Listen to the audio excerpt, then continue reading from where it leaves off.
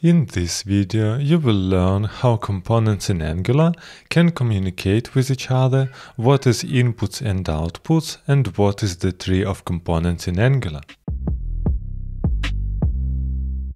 Hi, I'm Alexander Kochergin from Monsterlessons Academy, where I am teaching you how to become a developer or improve your skills as a developer in learning by doing way. And if you are new here, don't forget to subscribe, and I will link everything that I'm mentioning in the description box below. And just to remind you, this video is the part of the free Angular for Beginners series. So let's jump right into it. In previous video, we created styling for our component users list, so now it looks nice. So now let's talk about components and communication between them. Basically for now, we are starting with app component TS, and then we have our users list. This is our whole tree of components.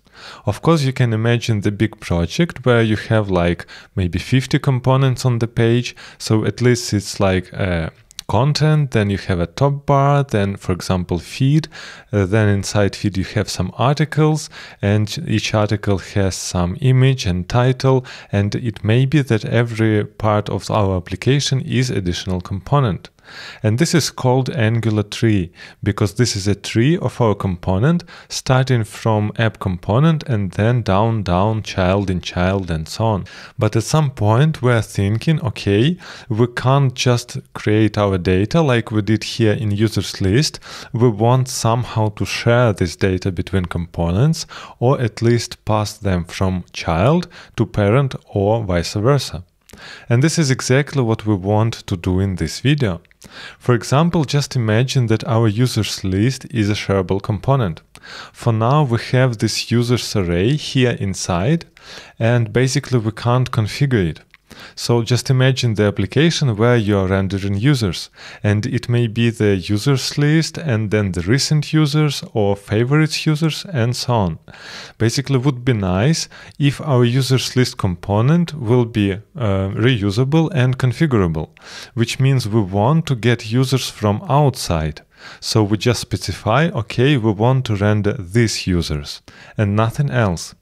And then our users list won't know exactly what users we want to render, and this means that we can render this users list in different places. So basically here, for example, from our app component, we need to give inside as a parameter users then. The other part of the problem is also regarding users list, and that we are doing remove user and add user here. Why it is the problem? Just imagine that in some part of application we really want to do something like this, and in another part we want remove user to be triggered by API call, which means user click remove user, and we are saying, okay, we want to remove this user, we are making API call to our API, and then we get some response, and only after this we remove user. This is the second problem, which means if we have remove user and add user functions here, then we can't say from the outside what exactly they are doing. And the third problem would be if we move users, for example, outside and we just pass them, but here we're trying to do some magic with them, for example, filtering inside child. And then we have a problem that it's really difficult to debug the code, because we have users in one place, for example in parent, and then somewhere in child, you want to modify these users. Then it's almost impossible to really debug it fast. Now let's check how to avoid all these problems and what we can do with our code. So here we have users, and basically I want to take them completely out of our users list.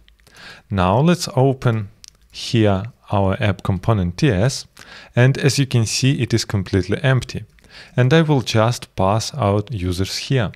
So basically we have all logic in parent component app component, and we don't have any data in our users list. Now the question is how we can give these users from the parent inside users list. So basically, as you can imagine, now users list doesn't know anything regarding users, and only parent can decide what data to give inside.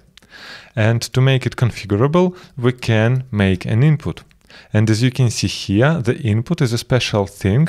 It is also with add attribute here. This is important. And here you can say input, and then you need round brackets, and then the variable, for example, users. And let's just save it. So as you can see here, we're declaring that our users list component needs the input users, and we can provide it from outside. And let's do it now. Let's jump in HTML in app component. And as you can see, here is our app users list, and we can provide now users inside like this. As you can see here, we have a users attribute, and we can provide variable users. And just remember what we learned already in previous videos regarding a binding of the properties. This is exactly the case. If you see here square brackets, this means that this is binding of the property. So basically this users in app component is this variable here. But variable on the left is special attribute which gives possibility to pass the users data inside our app users list. So basically here we're saying, okay, we have users in our parent and we want to pass them in the input users. Let's save this now and let's jump back in our users list. And as you can see here, we have input users, and then here everywhere we're working with these users, which means this input users is exactly written inside this with the name what we have here. And let's just check we don't have any errors here in console, and let's open the browser and reload the page. As you can see here we have still our users, but we don't have them anymore in our users list component. They are inside parent in app component. And this is exactly the first problem which is solved.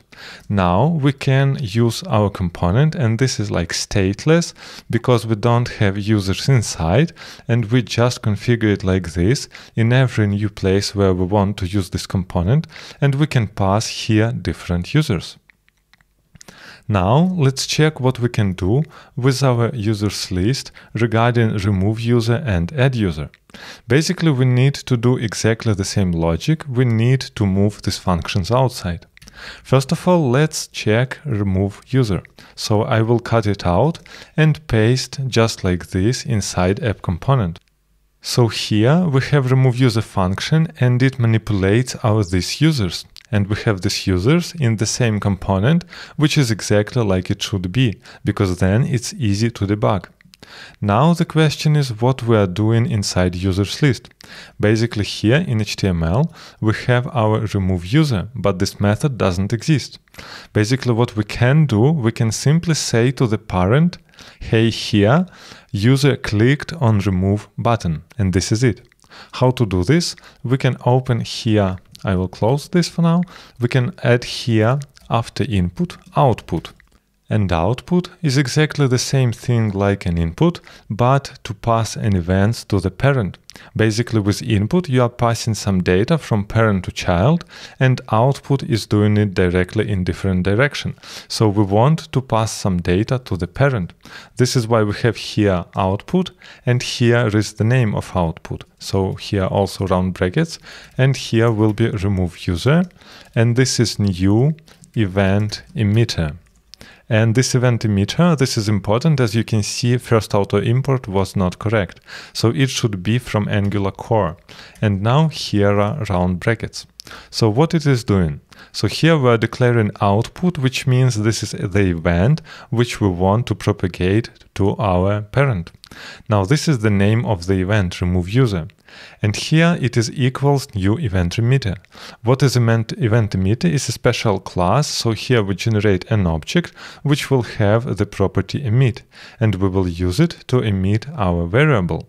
So let's write this now in our HTML. We can here change remove user. Basically remove user stays the same because the output is the same name.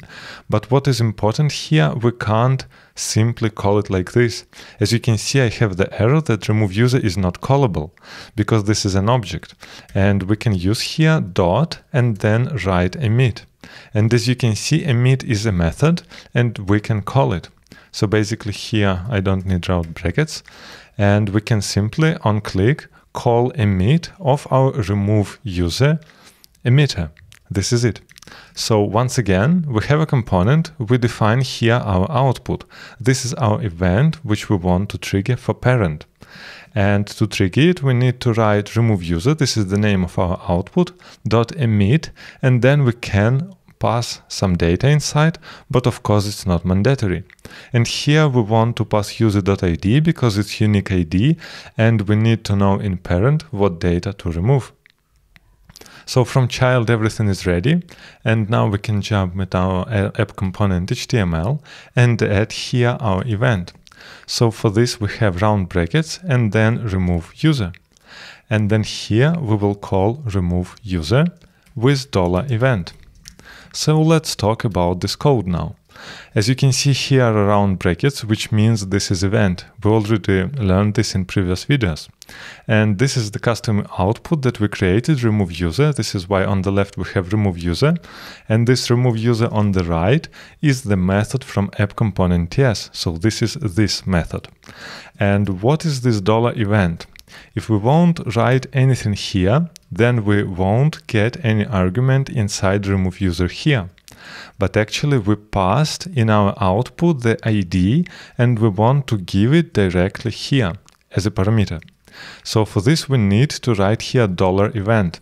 Then our parameter from our child will be given inside the function in the parent. Let's now check if it's working. So we don't have any errors here. Let's open the browser, we click here remove, and the item is removed. So now everything is working through the parent. And we can check it. We can directly write here console log remove from parent, and here will be our ID. And then if we will click remove, you can see remove user from parent 3.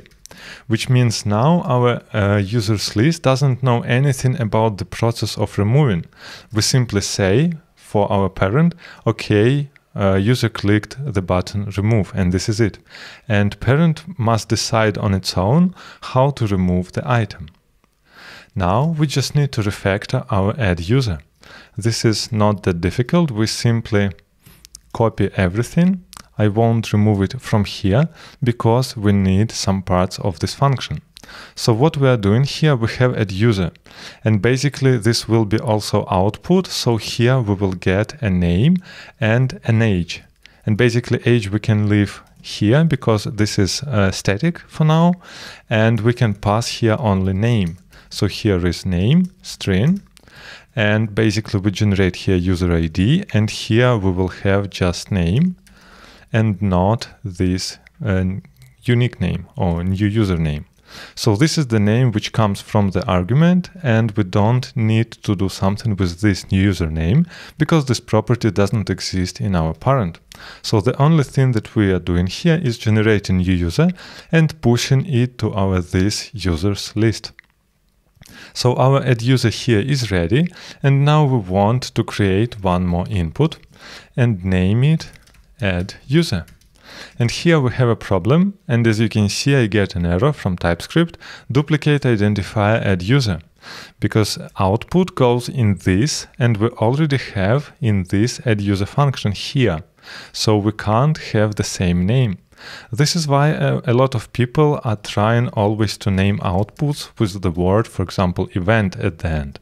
Then you will know that this output will always be unique, and you can use add user function as normal. So what we can do here? Here in our HTML, just to remind you, we have this value, change set new username to change the property. This is all fine. And in add user, we want now to emit the value. So we don't need all this code at all because it will happen in parent. But what won't happen in parent is this new username. This we need to leave here to clean our input. And now here we can emit our output. So here we need this add user event, and here we are calling emit, and inside we want to pass our name, and our name is this new username. And all this commented out code we can simply remove. As you can see, now our component doesn't know anything at all. So we simply dispatch some actions outside, so through outputs, and we get some data in our input. This is it. So in HTML everything is already clean and we just need to update our app component HTML. So here we have remove user action, but we don't have add user event. So here will be add user, and we want also to pass inside event. And we can console log it now here just to be on the safe side. It is add user parent, and here will be our name. Let's check in the browser. We click at user, and as you can see, added user, parent, and here is our name, and then we successfully created this user. In this video, you learned on the real example how parent and child components can communicate inside Angular, just with the help of inputs and outputs.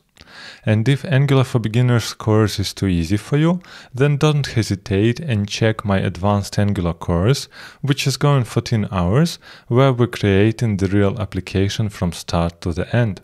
And I will link the link in the description box below. And if you like this video and you want more content like this, don't forget to put thumbs up and subscribe to the channel. And I will see you in my next video.